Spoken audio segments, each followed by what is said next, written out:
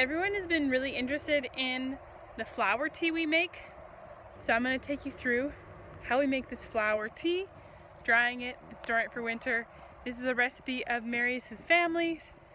They have been making for years, but of course, because I can't help it, I put my own little twist on it too.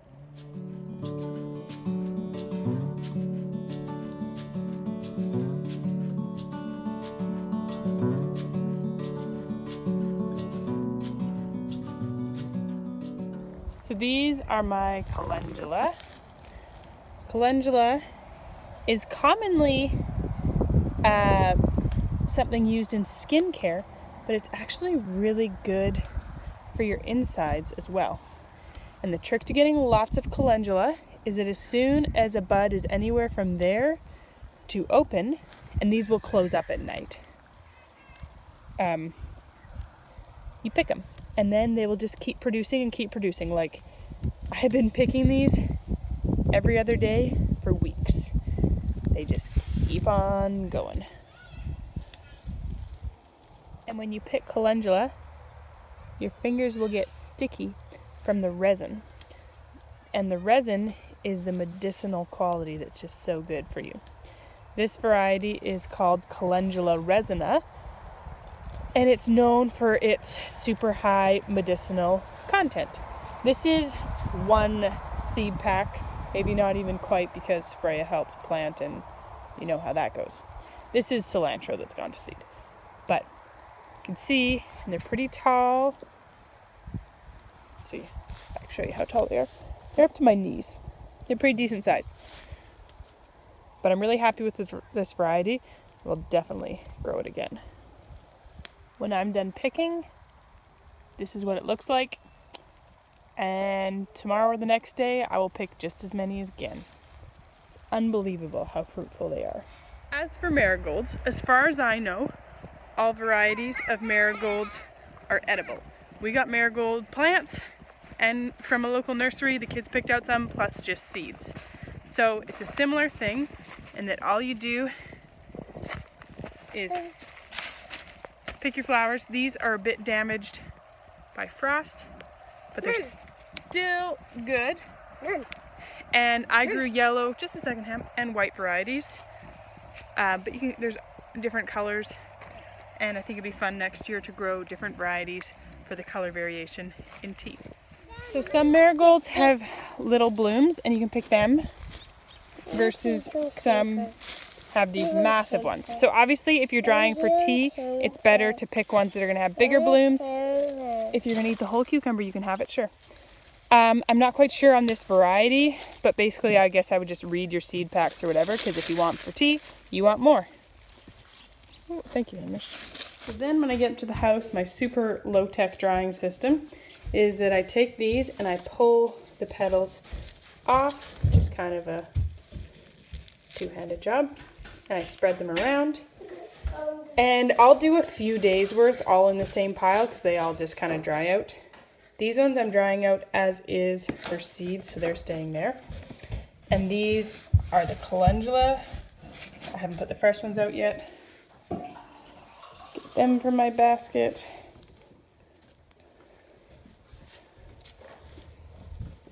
And they just go out. And when I remember, once a day kind of thing, I give them a stir around. It's just a box. Zucchini sword. And a little zucchini. So the first pile calendula I did in a beer flat. And every day I would just add the handful, sprinkle over top, and do them all together. And once it got pretty full, I started a new one.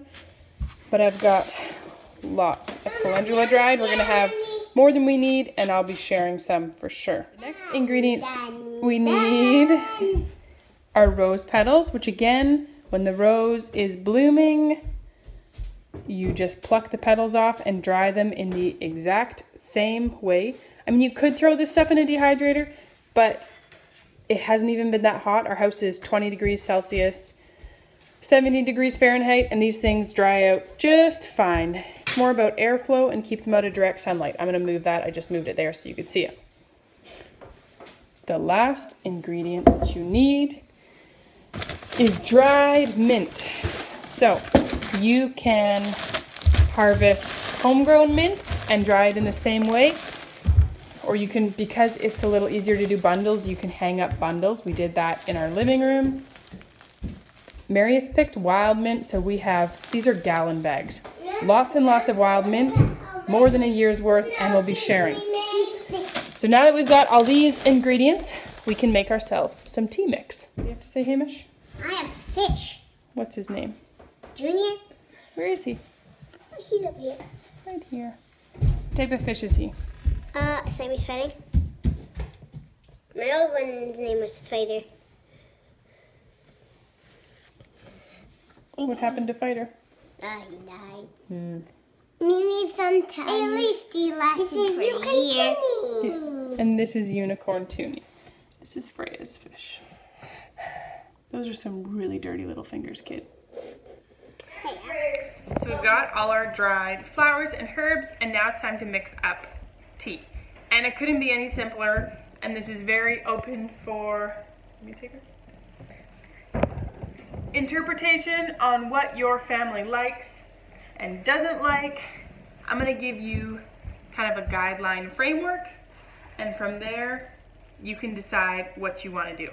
So if you want to make classic tea like Marius's family makes, they call this their tea mix, and with their tea mix they make what they call honey tea cow juice.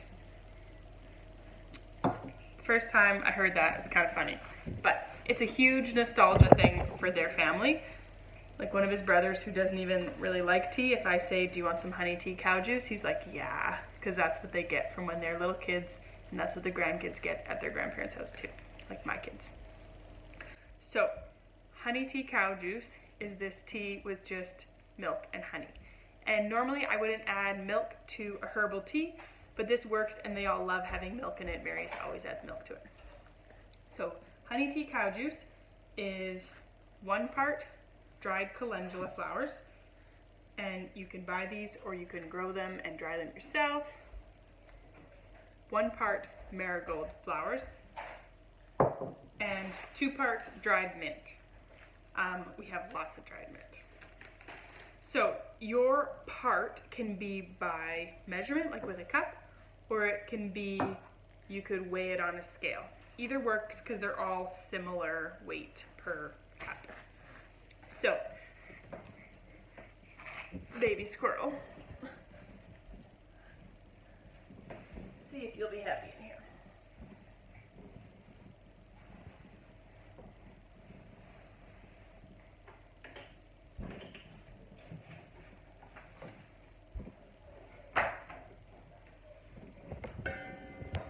So all we're gonna do, we're gonna take a big metal bowl, and we're gonna take a cup measurement, or this is gonna make, we're gonna make 1 quart of classic honey tea cow juice.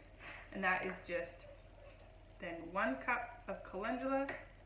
There's a few stems in there, which aren't the end of the world, but they're just kind of annoying. Then, and so I don't even like take them off of their little stem thing. I just put it all in. It's fine. 1 cup of marigold flowers.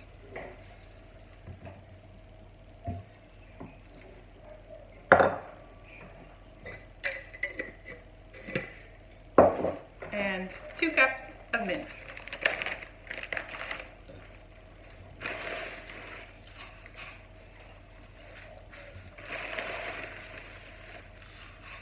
And I wouldn't call them tightly packed, I call them like loosely packed cups.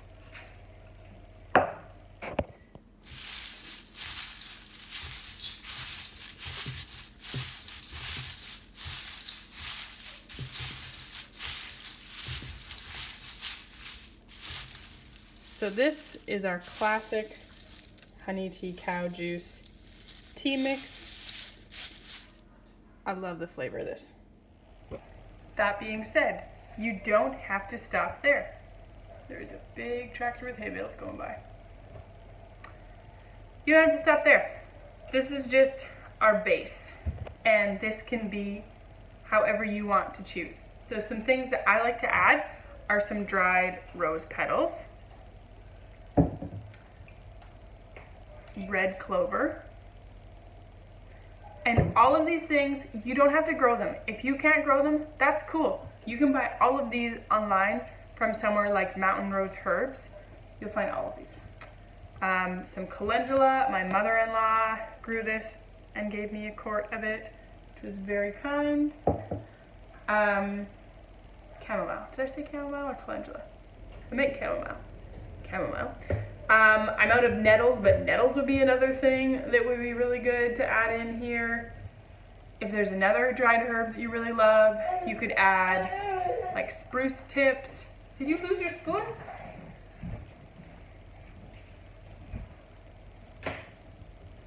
Whew.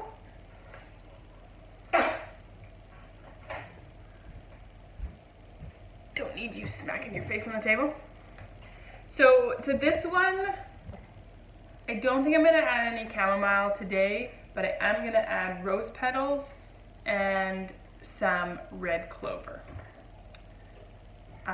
The red clover, yeah, I'm just gonna, so I do, again, just one part rose petals,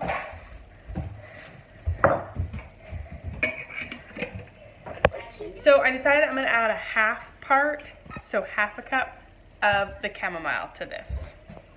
So with this tea mix, you can put it in tea bags, but we just do it in a teapot. Like I just take a small handful in a big teapot, and from there, yes, ma'am. Then I just have a tea strainer that I put in the cup when I pour it out. Because we are not just making a flavored tea, but we are really making a herbal infusion, you want to go heavy on the herbs in your pot of tea. And I'd say I'm using like a third to a half cup of this tea mix in my teapot. I have a big teapot. So if you had, like I'd say my teapot's like 1.5 to 2 quarts. So I'm using like a third to a half cup. So if you have a smaller one, say a 1 quart, 1 liter teapot, you'd be doing like a 1/4 cup. If you're just brewing 1 cup, I'd say you'd want a solid tablespoon, fat tablespoon worth of this, just to get all those lovely benefits for your body, your skin, your digestion. This tea, guys, you're gonna love it.